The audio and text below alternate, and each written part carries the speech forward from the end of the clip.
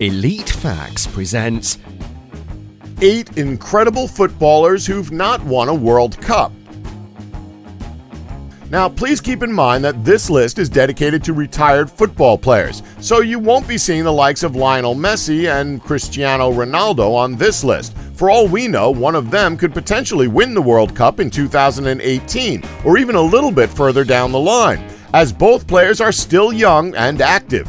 This list was a difficult one to narrow down, considering how many fantastic players there are who never got their moment in the spotlight on that main stage. This list is dedicated to those players. Here's our 8 incredible footballers who've never won a World Cup. 8. Michel Platini. Michel Platini was a French attacking midfielder who won 3 consecutive Ballon d'Or awards from 1983 to 1985, and in 1999, FIFA's panel of experts declared him the 7th best player of the 20th century. That's quite an achievement considering all the fantastic players who graced the football pitch during the 1900s. In club soccer, he won 2 Serie A championships and 1 Ligue 1 championship, to go along with a European Cup Champions League win, scoring 224 goals in 432 appearances. And in international soccer, Platini helped lead the French squad to the European Championship in 1984, which made them prohibitive favorites heading into the 1986 World Cup. Unfortunately, France lost in the semifinals to tournament runners-up West Germany before beating Belgium to take 3rd place in the tournament. It's a damn shame, really. 7. Johan Cruyff, Netherlands. As you may have probably guessed, and let's be honest, it shouldn't come as a surprise, Pelé is number 1 on FIFA's all-century team, and he definitely won the World Cup, so we won't be going into detail on his decorated career. Not only did he win a World Cup, but so did number 3, Franz Beckenbauer, and number 5, Diego Maradona. Though really, Maradona should be ranked higher than number 5 if we're being perfectly honest. So that begs the question, who was number 2? That would be this guy, Holland's very own Johan Cruyff. The attacking midfielder was the biggest star of the legendary Dutch team that revolutionized the sport with their total football philosophy. Cruyff won 3 Ballon d'Or awards that span over the course of 4 years, from 1971 to 1974, scored a colossal total of 291 goals in his 520 club appearances, 33 in 48 national appearances, and invented his own soccer move, the Cruyff turn. Cruyff led the Orange to the finals of the 1974 World Cup at the age of 27, and he was named best player of the tournament even though they lost to West Germany. However, though he was only 31 years old, Cruyff retired from international soccer prior to the 1978 World Cup after an attempted kidnapping of his family. 6. Ferenc Puskás, Hungary. Let's be honest here, how fantastic of a footballer was Ferenc Puskás? He's so good, in fact, that he made the number 6 spot on FIFA's Players of the Century list. The Hungarian forward scored 508 goals in 521 club appearances throughout the span of his career, including 156 with Real Madrid. He scored 84 goals in 85 appearances with the Hungarian national team. He won an Olympic gold medal in 1952, and he led Hungary to the finals of the 1954 World Cup, in which he was named the tournament's best player. Oh, and he scored so many amazing goals that FIFA named the award for World Goal of the Year after him. Unfortunately, despite being heavy favorites, Puskás' Hungarian squad lost in the finals of that 1954 World Cup. It was one of the biggest upsets in World Cup history. 5. Laszlo Kubala.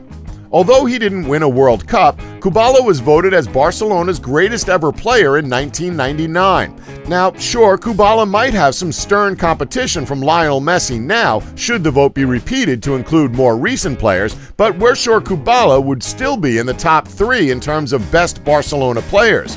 His father was of Slovak-Polish origin, and his mother was of Slovak-Hungarian origin. Kubala also moved around a great deal in his life, spending time in Hungary, Slovakia, Switzerland, Spain, and more.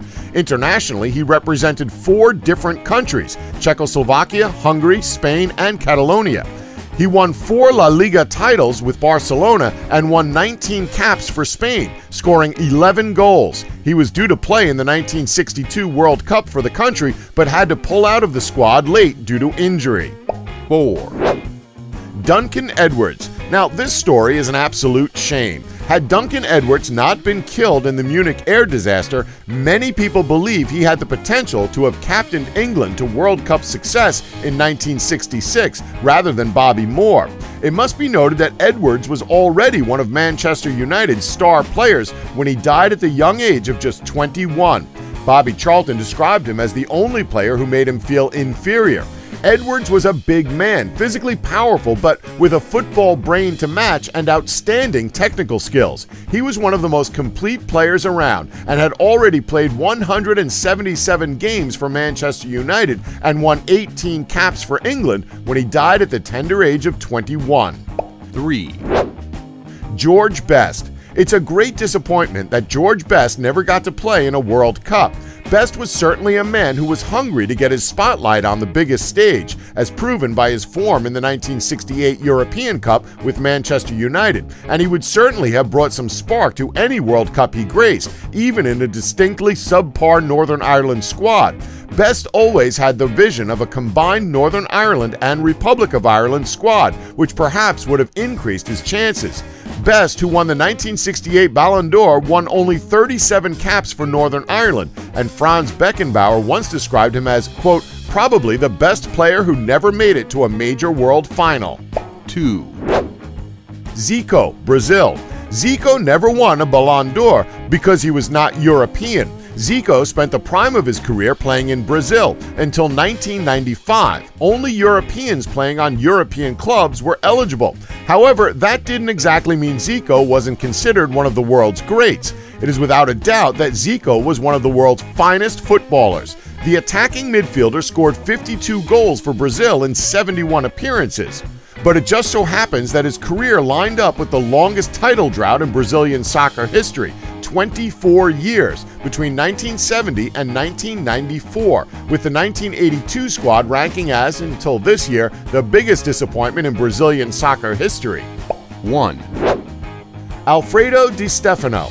Said to be the greatest player to never hold the World Cup, Alfredo Di Stefano's name should certainly be up there with the likes of Puskas, Maradona, Beckenbauer, Pele, and Messi.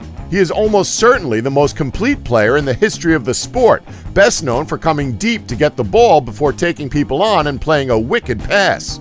Di Stefano was the most vital team member of the legendary Real Madrid squad of the 1950s. Despite coming deep much of the time, Di Stefano still managed an incredible 376 goals in 522 games over the course of his career, which makes him the 5th highest scorer in La Liga history and the 3rd in the history of Real Madrid.